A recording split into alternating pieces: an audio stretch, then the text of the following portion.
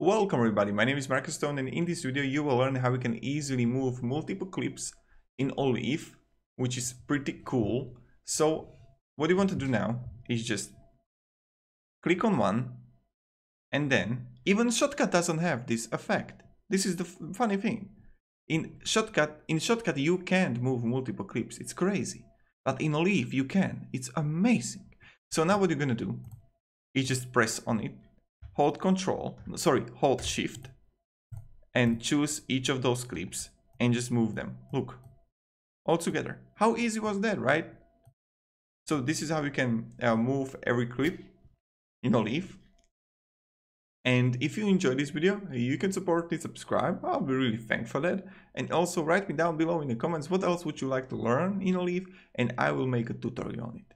Thank you everybody, have a great day and see ya in the next video.